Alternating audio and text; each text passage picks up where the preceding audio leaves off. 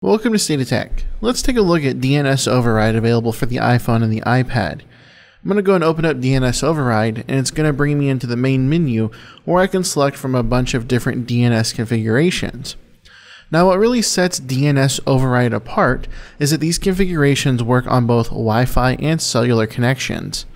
Now, one of the most common uses for DNS is actually preventing and filtering out malware, phishing, scam, and adult content.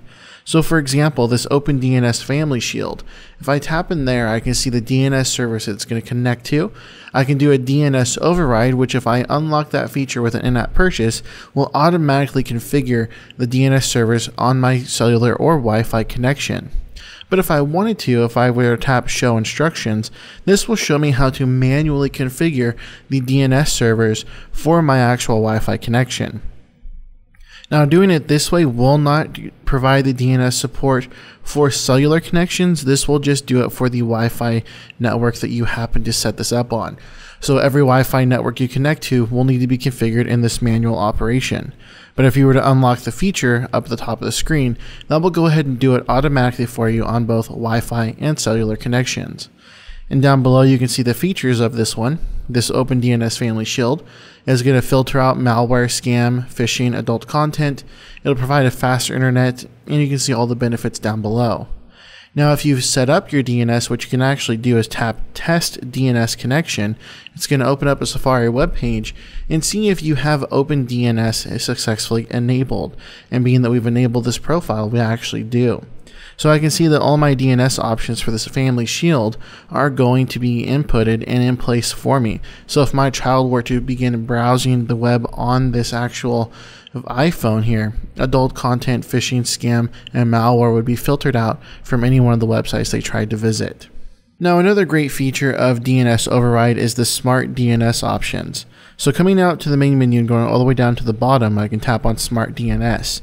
What this will do is it will allow me to unlock almost all media websites and applications that are blocked outside the US. And so I can see websites such as Hulu, Netflix, BBC, any of those that are not available in a specific country. If I were to enable Smarty DNS, it'll actually give me the usage of those applications, tricking those apps and websites into thinking that I'm in a country that they are supported by. Now, if I were to unlock those features again, I can have it automatically be done for me. But if I wanted to, I can show instructions on how to do a manual DNS setup, so that way I can use these IP address DNS servers up at the top to manually do so. Or I can go ahead and sign in with Smarty DNS and update my current IP address with them. And down below I see all the features, I can view my offers, terms of service, and I might test my DNS configuration. Now, some of these profiles are going to have specific settings. You can see here in my Smarty DNS, if I tap the settings in the top right hand corner, I can enter in my API key. This is something that I'm going to have to do with Smarty DNS because this is a service that is provided by them that I can actually have DNS Override enable automatically. So I can go ahead and sign up with them and enter my key in there.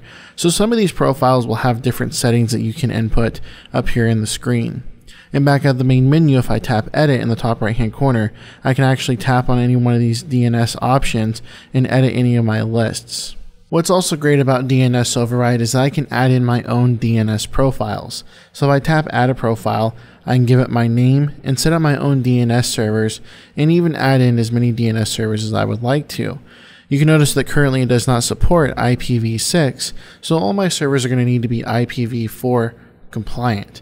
So once I've added in all those profiles, it'll show up out here on my main screen, and I can have that DNS automatically be overwritten and inputted on both my cellular and Wi-Fi connections, which is great options if you are going to take advantage of this and actually set it up yourself.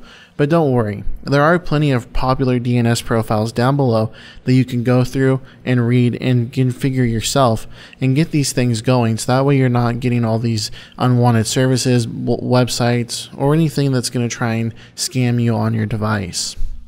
So once again, this application is called DNS Override. If you like it, pick it up for your iPhone and iPad in the App Store.